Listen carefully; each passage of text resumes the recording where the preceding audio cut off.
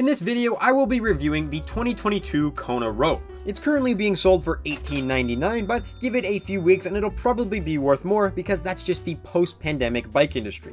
Nonetheless, this bike comes with Tektro mechanical disc brakes, a 2x9 drivetrain with Shimano Sora derailleurs, and tubeless ready WTB ST rims. But if you did want to see more specs, there will be a link in the description. Now, when you're talking about Kona Roves, you should know there are really 4 different levels to it.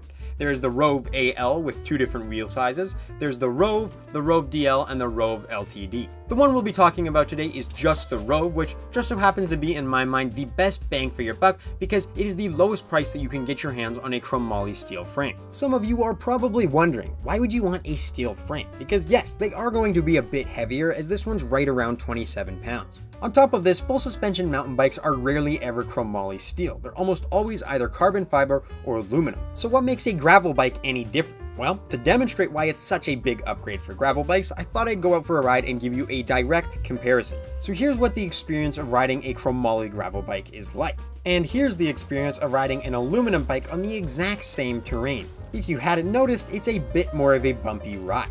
Now, while I may be exaggerating just a tad bit, this is almost what it actually feels like when you go back to back from an aluminum and a Chromoly steel gravel bike, because it is amazing how much of the shocks and vibrations and little bumps that frame absorbs and you don't even notice. I mean, just riding down the sidewalk alone, you're going to have a much better experience if you're on a steel bike because those tiny little bumps you're not going to feel near as much. And as mentioned earlier, full suspension mountain bikes don't need Chromoly steel because they have suspension with a front fork and a rear shock. That's going to do all the absorbing for you, but on a gravel bike that is rigid, you're going to need something to absorb all those little bumps or you're going to feel every single thing you ride over, and I'll tell you right now, that is not a fun time. So for that reason alone, I highly recommend buying the Kona Rove instead of the Kona Rove aluminum. But either way, the next thing we'll talk about is shifting. Now, if you haven't rode a drop bar bike in quite a while, this is going to seem very odd because the shifting and braking are all combined, which is extremely nice because you're able to bend down and keep in the same riding position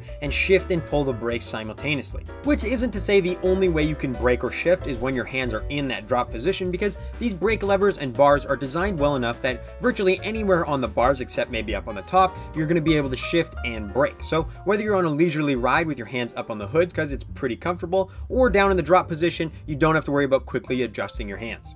The next thing to mention is that if you were planning on using the Rove as a bike packing bike, which it would be great for, it's even better because of these mounts. There's a ton of them on the bike, so if you want to put bags or bottle cages, anything, you don't have to worry, there's tons. And the next thing we'll talk about briefly is the size of the tires. As opposed to the standard 700C wheels that you're going to see on most gravel bikes, this bike has 650B wheels, which first off just means a smaller diameter, but it does have some advantages such as being able to run a wider tire as well as run a lower tire pressure. So while it may not be as good as 700C for speed and efficiency, it's going to offer better traction on roots and rocks on the mountain bike trails. That is if you're actually using this bike for single track, which leads us to our next topic.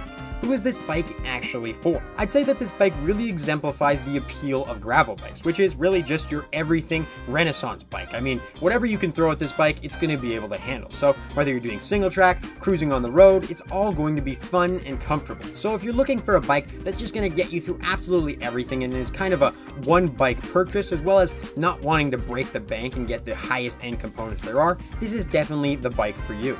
And the last thing we'll talk about in this video are the few things I didn't like about this bike, the first being the front derailleur. Unlike what is standard for 2 gears in the front, there are 4 modes instead of the 2, which the idea behind that I think is that it doesn't rub and you can kind of adjust it yourself more, which to me is just frustrating because it's an unneeded level of complication. And in my mind, it's just so much nicer to run a 1x, which you'll get in the step-up version of the Rove. The only other thing I will mention is the stock tires, which are the Maxxis Receptors.